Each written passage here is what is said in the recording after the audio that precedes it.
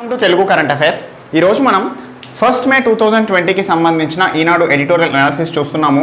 భారతదేశ సైనిక వ్యయానికి సంబంధించి సిప్రి నివేదిక అనేది రిలీజ్ అయింది. సో ఈ యొక్క సిప్రి నివేదికతో పాటుగా మనము 2020 ఫిబ్రవరి నెలలో జరిగిన భారతదేశంలో జరిగిన డిఫెన్స్ ఎక్స్పో, ఉత్తరప్రదేశ్లోని లక్నోలో జరిగిన డిఫెన్స్ ఎక్స్పోలో ఉన్న కొన్ని పాయింట్స్ కూడా ఈ ఎడిటోరియల్కి లింకప్ చేసుకుంటాం. సో చూస్తే ప్రపంచవ్యాప్తంగా అన్ని దేశాలు ఆయా సంవత్సరాల్లో ప్రతి సంవత్సరం చేసిన సైనిక పరమైన ఖర్చు ఆధారంగా సిప్రి అనేది ఒక నివేదిక విడుదల చేస్తుంది. సో ప్రతి సంవత్సరం విడుదలయ్యే ఈ నివేదిక 2019 సంవత్సరానికి గాను 2020 ఏప్రిల్ నెలలో విడుదలైంది. సో 2020 ఏప్రిల్ నెలలో విడుదలైన ఈ నివేదిక ఏం చెప్తోంది అనంటే, ఫస్ట్ సిప్రి అంటే ఏంటంటే stock home international piece research institute. Stock home international piece research institute. So ఈ యొక్క సిప్రి నివేదికలో చెప్పిన అంశం ఏంటంటే, ప్రపంచవ్యాప్తంగా 2018తో పోలిస్తే 2019లో సైనిక వ్యయం అనేది భారీగా పెరిగింది. 2018తో పోలిస్తే 2019లో దాదాపు 3.6% సైనిక పరమైన వ్యయం అనేది పెరిగింది ప్రపంచవ్యాప్తంగా అన్ని దేశాల్లో కలిపి. అంతేకాకుండా 2019లో ప్రపంచవ్యాప్తంగా అన్ని దేశాలు చేసిన సైనిక పరమైన ఖర్చు ఎంత అంటే $1917 బిలియన్. సో పెద్ద మొత్తం, చాలా పెద్ద మొత్తం, $1917 బిలియన్ అంటే. సో ఈ క్రమంలో ఈ సైనిక వ్యయం చేసిన దేశాల్లో మొదటి స్థానంలో ఉన్న దేశాలు ఏవి అనంటే, అమెరికా దేశం ఫస్ట్ స్థానంలో ఉంది. అమెరికా తర్వాత ఉన్న దేశం చైనా దేశం, మూడో స్థానంలో భారతదేశం ఉంది, నాలుగో స్థానంలో రష్యా ఉంది, ఐదో స్థానంలో సౌదీ అరేబియా దేశం ఉంది. సో మొదటి 5 దేశాలే ఈ యొక్క సైనిక పరమైన మొత్తం వ్యయంలో దాదాపుగా 65% ఖర్చు చేశాయని చెప్తోంది నివేదిక. అంతేకాకుండా భారతదేశం ఈ యొక్క 2019 సంవత్సరానికి గాను చేసిన ఖర్చు ఎంతంటే $71.1 బిలియన్. సో $71.1 బిలియన్ అనేది మనకు పెద్ద మొత్తంగానే కనిపిస్తుంది. కానీ మనకంటే పైన ఉన్న అమెరికా చైనాలో చేసిన మొత్తం ఎంత అంటే, అమెరికా దేశం ఖర్చు పెట్టిన మొత్తం దాదాపు $732 బిలియన్, చాలా పెద్ద మొత్తం. చైనా దేశం దాదాపుగా $261 బిలియన్ ఖర్చు పెట్టింది. సో అమెరికా చైనాలు అగ్రరాజ్యాలుగా కొనసాగడానికి, తమ సైనిక పాఠవాన్ని పెంచుకోవడానికి పెద్ద మొత్తంలో ఖర్చు చేస్తున్నాయి ఈ సైనిక పరమైన అంశాలకు సంబంధించి. కానీ భారతదేశం ఎందుకు చేయాల్సి వస్తుంది ఖర్చు అనంటే, భారతదేశానికి సంబంధించి ప్రధానంగా ఈ యొక్క చైనా, పాకిస్తాన్ పొరుగు దేశాల్లో ఉన్న ఈ 2 దేశాల నుంచి పెద్ద మొత్తంలో థ్రెట్ ఉంది. సో ఈ క్రమంలో పాకిస్తాన్ నుంచి ప్రతిరోజు ఎదురవుతున్న ఘర్షణ వాతావరణాన్ని తగ్గించుకోవడానికి, చైనా నుంచి అడపాదడపా ఎదురవుతున్న ఈ భూభాగపరమైన సమస్యలను ఎదుర్కోవడానికి భారతదేశం సైనిక పరంగా పటిష్టంగా ఉండాలి అని చెప్పేసి పెద్ద మొత్తంలో సైనిక పరంగా ఖర్చు చేస్తోంది. అంతేకాకుండా భారతదేశానికి సంబంధించి తన సార్వభౌమత్వాన్ని కాపాడుకోవడమే ప్రధానమైన అంశం అని చెప్పేసి ఎన్నోసార్లు ఎలుగెత్తి చూపింది. సో ఈ క్రమంలో తమ సార్వభౌమత్వాన్ని కాపాడుకోవడానికి అవసరమైన ఈ యొక్క కేటాయింపులు అనేది భారతదేశం చేస్తూ వస్తోంది. సో 2020-21 బడ్జెట్, 2020-21 బడ్జెట్లో కూడా భారతదేశం ఈ యొక్క సైనిక రక్షణ పరమైన అంశాలకి సంబంధించి దాదాపుగా 4,71,000 కోట్లు కేటాయింపులు చేసింది. సో ఈ కేటాయింపులు అనేవి మన భారతదేశం మొత్తం బడ్జెట్లో 15.3% సమానమని చెప్తున్నారు. సో భారతదేశంలో ఇతరత్ర సమస్యలు ఎన్నో ఉన్నాయి. విద్యాపరమైన సమస్యలు ఉన్నాయి, వైద్య ఆరోగ్య రంగంలో సమస్యలు ఉన్నాయి, మౌలిక పరమైన అంశాలకి సంబంధించి సమస్యలు ఉన్నాయి. ఈ సమస్యలన్నిటినీ కూడా కొద్దిగా పక్కకు పెట్టి మరి మనం ఈ యొక్క సైనిక పరమైన అంశాలపైన ఎక్కువ మొత్తం ఖర్చు చేస్తున్నాం. నీతి ఆయోగ్ వాళ్ళ సూచన మేరకు చెప్పిన అంశం ఏంటంటే, భారతదేశం విద్యారంగానికి సంబంధించి 6% ఖర్చు చేసినప్పుడు మాత్రమే దేశంలో విద్యా వస్తువులు మెరుగై రాబోయే కాలంలో పెద్ద మొత్తంలో ఈ ఉద్యోగితకు అవసరమైన విధంగా విద్యార్థులు నైపుణ్యవంతంగా తయారవుతారు అని చెప్పారు.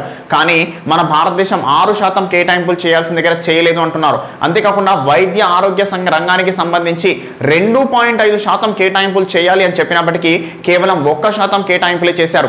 పెద్ద మొత్తంలో నిరుద్యోగిత ఏర్పడింది. 2019 డిసెంబర్ నాటికే పెద్ద మొత్తంలో నిరుద్యోగిత గత 50 సంవత్సరాల్లో ఎన్నడూ లేనంత నిరుద్యోగిత వచ్చింది అని చెప్పారు.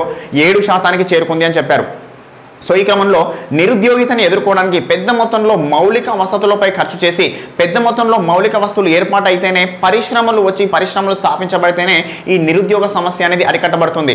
అయితే ప్రస్తుత కరోనా వైరస్ నేపథ్యంలో ఈ నిరుద్యోగం అనేది దాదాపు 21% చేరింది అంటున్నారు నిపుణులు. సో ఈ క్రమంలో పెద్ద మొత్తంలో ఏర్పడుతున్న నిరుద్యోగితను ఎదుర్కోవడానికి ఒక ప్రధాన ఆయుధం ఏంటంటే మౌలిక వసతులు అభివృద్ధి చేసి పరిశ్రమల్ని పెద్ద మొత్తంలో స్థాపించడం. సో ఈ క్రమంలో ఈ అంశాలన్నిటిపై మన కేటాయింపులు తక్కువగా ఉంటున్నాయి, సైనిక పరమైన అంశాలపై ఎక్కువగా ఎక్కువగా ఉంటున్నాయని చెప్పేసి కొంతమంది దీన్ని విమర్శిస్తున్నారు. అంతేకాకుండా మన భారతదేశంలో ఈ సైనికపరమైన అంశాలపై ఖర్చు పెరగడానికి ఒక కారణం ఏంటంటే దేశంలో సైన్యం సంఖ్య ఎక్కువగా ఉండడం.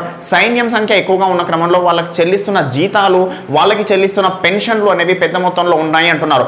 అంతేకాకుండా రెండో అంశం ఈ పెరగడానికి కారణం అంటే పెద్ద మొత్తంలో ఉండడానికి కారణం ఏంటంటే పెద్ద మొత్తంలో మనం ఆయుధ సామాగ్రిని విదేశాల నుంచి దిగుమతి చేసుకుంటున్నాం. విదేశాల నుంచి ఆయుధ సామాగ్రిని దిగుమతి చేసుకుంటున్న క్రమంలో విదేశాలకి పెద్ద మొత్తంలో విదేశీ మారక ద్రవ్యం చెల్లించాల్సి వస్తుంది. సో ఎప్పుడైతే విదేశీ మారక ద్రవ్యం పెద్ద మొత్తంలో చెల్లిస్తున్నామో మన దేశంలో ఆదాయం అనేది గరిష్టంగా వాటికి ఖర్చు చేయబడుతుంది. మన భారతదేశం ప్రధానంగా ఆయిల్కి సంబంధించి పెద్ద మొత్తంలో ఖర్చు చేస్తున్నాం. ఈ యొక్క రక్షణ సంబంధ అంశాలకి సంబంధించి పెద్ద మొత్తంలో విదేశీ మారక ద్రవ్యాన్ని ఖర్చు చేస్తున్నాం. సో ఈ క్రమంలో ఈ విదేశీ మారక ద్రవ్యాన్ని కనుక మనం ఆపు చేయగలిగితే, రక్షణ సంబంధ అంశాలని దేశంలోనే తయారు చేసుకోగలిగితే ఈ విదేశీ మారక ద్రవ్యాన్ని నిలుపు చేయగలం. మీన్స్ బయటికి వెళ్తున్న విదేశీ మారక ద్రవ్యాన్ని నిలుపు చేయగలం అంటున్నారు. అంతేకాకుండా దేశంలోనే ఈ పరిశ్రమలు ఏర్పాటైతే పెద్ద మొత్తంలో ఉపాధి లభించడానికి అవకాశం ఉంటుంది అంటున్నారు. సో ఇటీవల 2020 సంవత్సరం ఫిబ్రవరి నెలలో లక్నో నగరంలో ఈ యొక్క డిఫెన్స్ ఎక్స్పో అని జరిగింది. ప్రపంచవ్యాప్తంగా దాదాపు 172 దేశాల నుంచి వివిధ అంతర్జాతీయ సంస్థలు, మన దేశంలో దాదాపు ప్రభుత్వ ప్రైవేట్ రంగానికి సంబంధించిన 800 సంస్థలు ఈ యొక్క సమావేశానికి హాజరయ్యాయి. ఆ యొక్క సమావేశంలో నరేంద్ర మోడీ గారు మాట్లాడుతూ చెప్పిన అంశం ఏంటంటే భారతదేశం ఈ యొక్క రక్షణ రంగానికి సంబంధించి స్వయం సమృద్ధి సాధించడమే లక్ష్యం కాదు, ఎగుమతులపై కూడా దృష్టి సారించాలి. అప్పుడు మాత్రమే భారతదేశ ఆదాయ వనరులు మెరుగుపడతాయి అన్నారు. సో అంటే దాని అర్థం ఏంటంటే భారతదేశం తనకు అవసరమైన వాటిని ఉత్పత్తి చేసుకోవడమే కాదు, ఇతర దేశాలకు ఎగుమతి చేసే విధంగా కూడా మన భారతదేశం సన్నద్ధం కావాలి అన్నారు. సో దానికి ప్రధాన కారణం ఏంటంటే ప్రస్తుతం మనం పెద్ద మొత్తంలో దిగుమతి చేసుకుంటున్నాం కదా, ముందు దాన్ని నిలుపుదల చేసి మనమే ఎగుమతి ప్రధాన దేశంగా తయారవ్వాలి అన్నారు. సో చూస్తే 2018 సంవత్సరానికి సంబంధించి పూర్తి స్థాయి లెక్కలు మన దగ్గర అందుబాటులో ఉన్నాయి. 2018 సంవత్సరానికి సంబంధించి దాదాపు భారతదేశంలో అయిన ఆయుధాలకి సంబంధించి పూర్తి స్థాయి ఉత్పత్తి ఎంత అంటే 80,000 కోట్లు, అంటే రక్షణ సంబంధమైన ఉత్పత్తులు. సో 80,000 కోట్లలో దాదాపు ప్రైవేట్ రంగం 17,000 కోట్లు ఉత్పత్తులు ప్రైవేట్ రంగం నుంచి వచ్చాయి. సో ఈ క్రమంలో 2014లో మేక్ ఇన్ ఇండియా ప్రోగ్రామ్ అనేది స్టార్ట్ అయింది. 2014 సెప్టెంబర్లో మేక్ ఇన్ ఇండియా ప్రోగ్రామ్ వచ్చిన తర్వాత భారతదేశంలో ప్రైవేట్ రంగానికి రక్షణ సంబంధ ఉత్పత్తుల్లో వాళ్ళకి అవకాశం కల్పించారు. L&T సంస్థ, టాటా గ్రూప్, భారత్ ఫోర్జ్ ఇలా వివిధ సంస్థలు లైసెన్సులు పొంది పెద్ద మొత్తంలో ఉత్పత్తులు ప్రారంభించాయి. సో ఈ 5 సంవత్సరాల కాలంలో వాళ్ళు గొప్ప ప్రగతిని సాధించారు ఈ యొక్క లైసెన్సులు పొందిన సంస్థలు అని చెప్తున్నారు. అంతేకాకుండా రాబోయే రోజుల్లో మరిన్ని సంస్థలు ఈ యొక్క ప్రైవేట్ రంగంలో లేదా విదేశీ సంస్థలు దేశంలో పెట్టుబడులు పెట్టి ఈ యొక్క ఉత్పత్తుల్ని పెంచే విధంగా చర్యలు చేపట్టాలి అని చెప్పేసి నరేంద్ర మోడీ గారు ఆకాంక్షించారు. అంతేకాకుండా భారతదేశం 2018 సంవత్సరానికి సంబంధించి ఈ రకంగా ఉంది కదా, దీనిని 2025 సంవత్సరానికి ఒక టార్గెట్ పెట్టుకున్నాం మనం. ఏంటంటే 80,000 కోట్లుగా ఉన్న దేశీయ రక్షణ రంగ ఉత్పత్తుల్ని 1,92,000 కోట్లకి పెంచాలి అని చెప్పేసి ఒక లక్ష్యం పెట్టుకున్నాం. అంతేకాకుండా భారతదేశానికి సంబంధించి ప్రస్తుతం ఎగుమతులు ఎంత మొత్తంలో ఉన్నాయి అని చూస్తే, అంటే రక్షణ సంబంధ ఎగుమతులు ఎంత మొత్తంలో ఉన్నాయని చూస్తే 2018 సంవత్సరానికి సంబంధించి రక్షణ పరంగా మనము చేసిన ఎగుమతులు కేవలం 16,000 కోట్ల ప్లస్. సో ఈ 16,000 కోట్ల ప్లస్ని 2025 సంవత్సరం కల్లా 35,000 కోట్లకి పెంచాలి అని చెప్పేసి లక్ష్యం పెట్టుకున్నాం. సో దీని అర్థం ఏంటంటే మనం ఇప్పుడు చేస్తున్న ఎగుమతులన్నీ డబుల్ చేయాలి అని చెప్పేసి ఒక లక్ష్యం పెట్టుకున్నాం. ప్రధానంగా మన ఎగుమతులన్నీ ఏ విధంగా ఉన్నాయనంటే ఈ బుల్లెట్ ప్రూఫ్ జాకెట్లు కానీ, రక్షణకి సంబంధించిన హెల్మెట్లు కానీ, లేదంటే చీకట్లో చూడగలిగే కళ్ళద్దాలు కానీ, లేదంటే ఈ తుపాకీ గుండ్లకి సంబంధించిన కవచాలు, తుపాకీ దానికి సంబంధించిన గుండుకి సంబంధించిన కవచాలు కానీ, సో ఇవి మాత్రమే మన యొక్క ఎగుమతులుగా ఉన్నాయి. వీటిని మనం ఆయుధాల వైపు తీసుకెళ్లాలి అంటున్నారు. మనం ప్రధానంగా ప్రస్తుతం దిగుమతి చేసుకున్నవేంటి, యుద్ధ విమానాలు, హెలికాప్టర్లు, యుద్ధ నౌకలు, ఈ యుద్ధ ట్యాంకులు, ఇవన్నీ కూడా మనం ప్రధాన ఆయుధాలు దిగుమతి చేసుకొని పెద్ద మొత్తంలో ఖర్చు పెడుతున్నాం. వాటిని తయారు చేసుకోగలగాలి, స్వయం సమృద్ధి సాధించి వాటిని ఎగుమతి చేయగలగాలి అనేసి అన్నారు. అంతేకాకుండా భారతదేశం ప్రస్తుతం ఈ యొక్క రష్యా దేశంతో కొలాబరేట్ అయ్యి బ్రహ్మోస్ అనే క్షిపణి తయారు చేసింది. ప్రస్తుతం ఈ బ్రహ్మోస్ క్షిపణి దేశీయ అవసరాలకు సరిపోను ఇతర దేశాలకు ఎగుమతి చేయగలిగే స్థాయికి చేరుకున్నాం.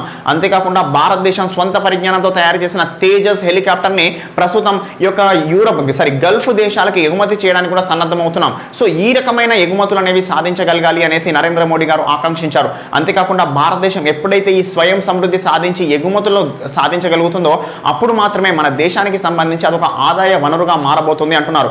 ఏ విధంగా అయితే ఇస్రో దేశము ఈ యొక్క అంతరిక్షానికి సంబంధించి ఒక ఆయుధ వనరుగా మారిందో అదేవిధంగా రక్షణ సంబంధిత అంశాలకు సంబంధించి కూడా పెద్ద మొత్తంలో ఈ యొక్క మన భారతదేశం ఎగుమతుల ప్రాధాన్య దేశంగా మారాలి అన్నారు. సో ఈ క్రమంలోనే DRDO కూడా తమ ఉత్పత్తులు ఏవైతే తమ పరిశోధనలు ఏవైతే ఉన్నాయో ఆ పరిశోధన ఫలితాలను ప్రభుత్వ మరియు ప్రైవేటు సంస్థలతో కూడా పంచుకుంటాము, ఆ క్రమంలో ఉత్పత్తిని గరిష్టంగా చేసేలా ప్రయత్నిస్తామని చెప్పేసి DRDO కూడా అనౌన్స్ చేసింది. సో ఈ క్రమంలో మన ప్రధానమైన అంశం ఏంటంటే మన భారతదేశం పెడుతున్న పెద్ద మొత్తంలో ఖర్చు, ఈ యొక్క సైనిక పరానికి సంబంధించి పెద్ద మొత్తంలో పెడుతున్న ఖర్చులో ఒక ప్రధాన అంశం ఏంటి, విదేశాల నుంచి చేసుకుంటున్న దిగుమతులు. సో ఇది తగ్గిపోయే అవకాశం ఉంది రాబోయే 5 సంవత్సరాలు అని చెప్పేసి నిపుణులు అంటున్నారు. సో ఆ క్రమంలో మనము ఈ యొక్క ఆయుధాలపై పెడుతున్న ఖర్చుని మానవ మూలధనం వైపు మళ్లించాలి, అప్పుడు మాత్రమే దేశం అభివృద్ధి వైపు అడుగులేస్తుంది అంటున్నారు నిపుణులు. సో ఇదండి ఈరోజు వచ్చిన ఎడిటోరియల్ అంశము. నెక్స్ట్ ఇంకో ఎడిటోరియల్తో మళ్ళీ కలుస్తాను. Thank you.